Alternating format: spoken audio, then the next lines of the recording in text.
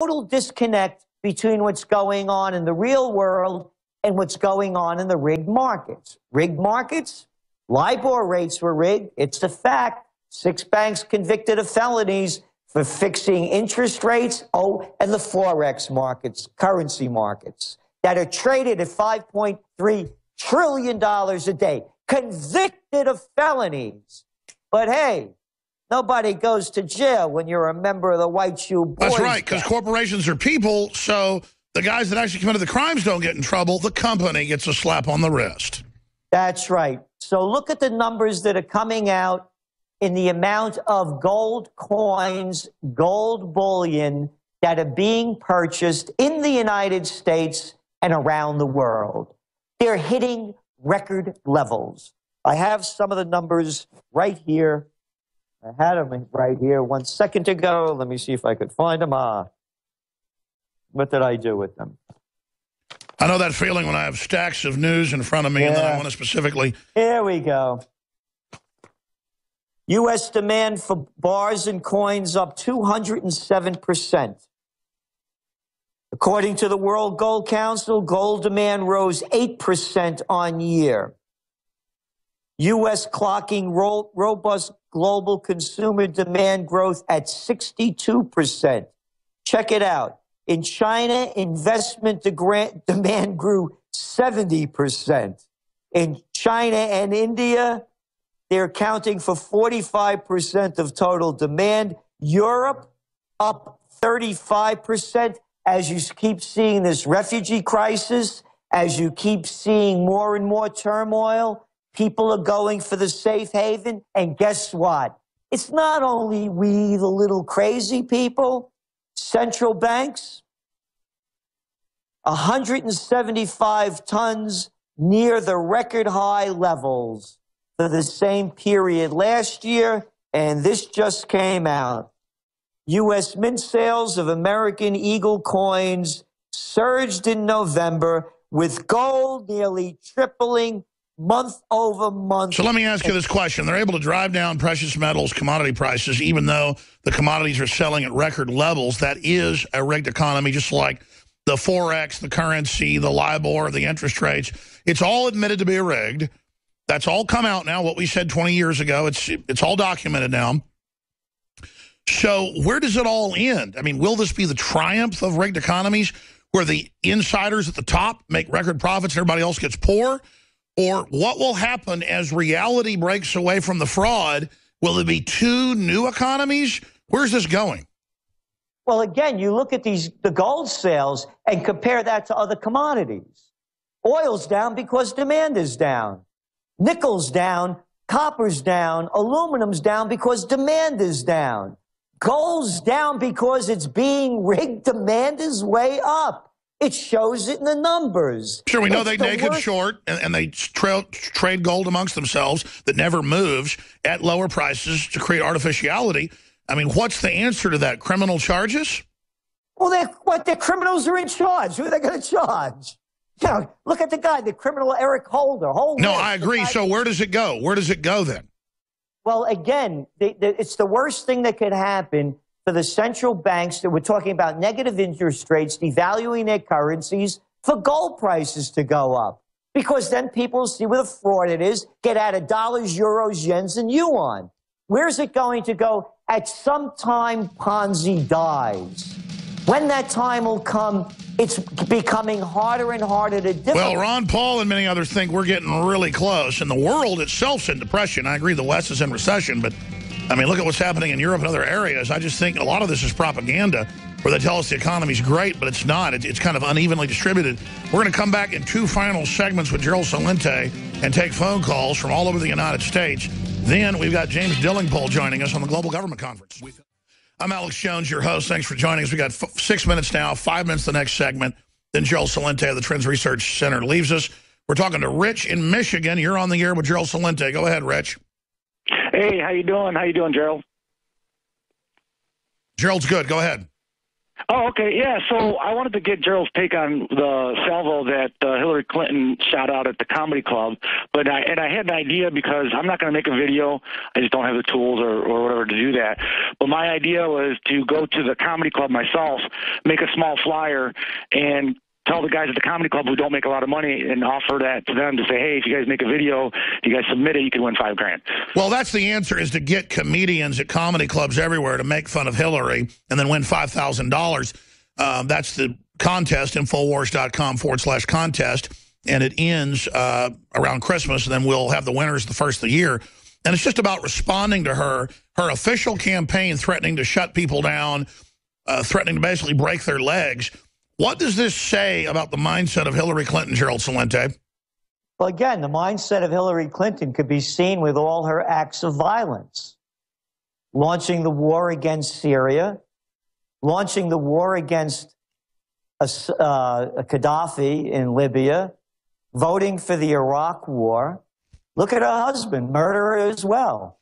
You love that Yugoslav war? Hey, how about Madeleine Albright, or not all that bright? Another psychopath on CBS after Bill Clinton put on sanctions against Iraq. People forget that Clinton was bombing Baghdad as soon as he got elected and was no-fly zones. And they asked her, Leslie Stahl asked Madeleine Albright, if the death of 500,000 Iraqi children under the age of 5 was worth the price of the sanctions. She said yes.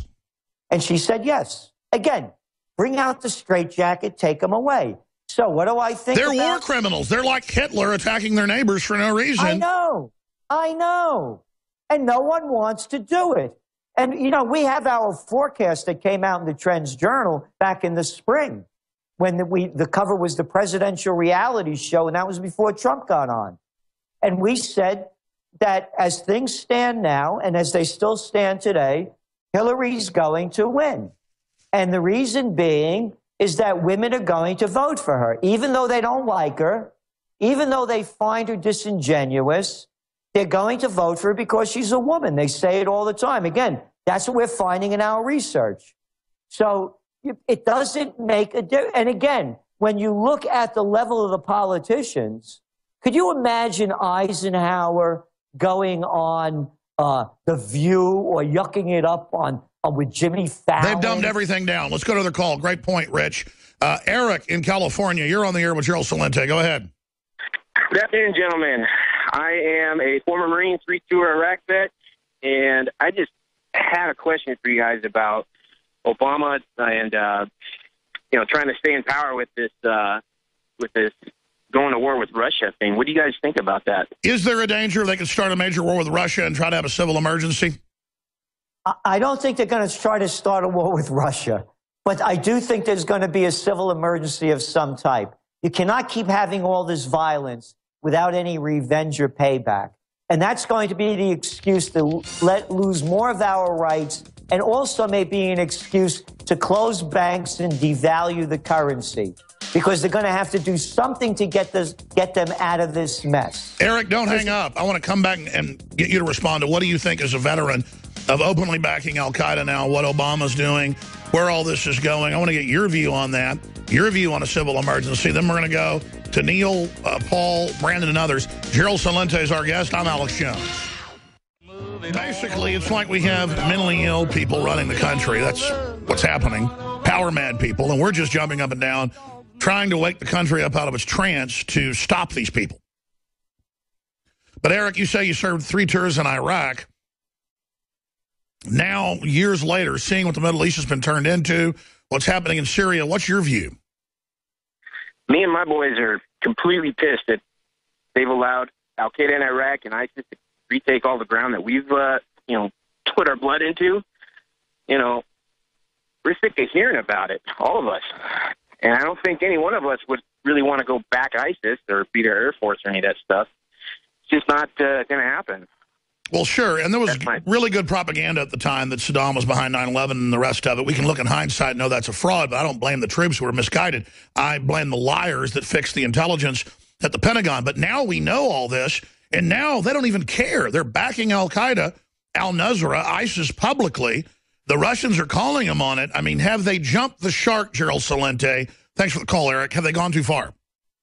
Well, they've gone way too far. There's no way out. Everything that the administrations have done are failures. You're hearing one general after another coming out and saying it's a mistake. It was just a report that just came out now about a general as well. A former commander of special forces in Afghanistan and Iraq, retired Lieutenant General Michael Flynn. He told Der Spiegel, the German newspaper, he said, quote, "First we went to Afghanistan, where al-Qaeda was based. Then we went to Iraq. Instead of asking ourselves why the phenomenon of terror occurred, we were looking for locations. This is a major lesson we must learn in order not to make the same mistakes again."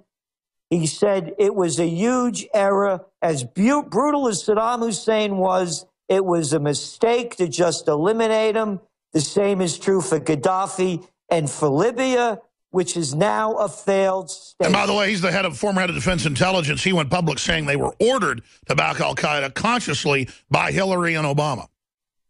So, again, it's mentally ill people that are running the country. And not only here, look what's going on in France. And the poor young guys are buying into the same thing. They're signing up in record numbers right now. When it's their government that brought the jihadis in. Neil in Arizona, last caller we have time for. I'll go to others after Gerald leaves us. Quick question, Neil. Thanks for calling. Yeah, I'd like to ask Gerald Celente a question. My blog on YouTube is Global Economic Collapse. 70% of the U.S. economy is consumer-based, floating debt economy. What happens to the U.S. if China pulls the plug, sir? I don't think China's going to pull the plug. They need business, and they're in deep problems. But global slowdown is pulling the plug, right?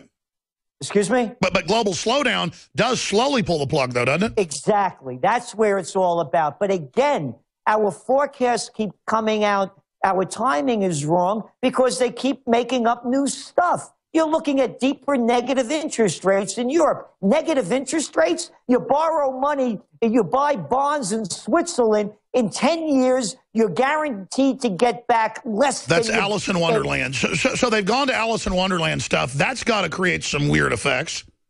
It is. There's going to be a global explosion, a bubble of $225 trillion in debt like we've never seen in our lifetime. And then there'll be a false flag or reel that'll get our mind off it. That's right. And they'll take us to war. Gosh, I hope they don't do it with the Russians. These people, as you know, are crazy enough to kill us all. Yeah, it's not going to be the Russians. It's going to come from some other place. No, they're not going to deal with the Russians. I think the administration's smart enough not to push them too far, but they'll keep pushing. Gerald Celente, trendsresearch.com. Folks should get your quarterly. They should sign up for your email alerts. Invaluable info. Have a great Christmas coming up. God bless you, and we'll talk to you soon. Thank you, Alex. There goes Gerald Celente, absolutely on target. We're just here ringing the alarm bells, so hopefully sanity reigns. And the generals are running around by the dozen saying this is insane. I mean, this is insane. We have crazy people running things. We'll be back.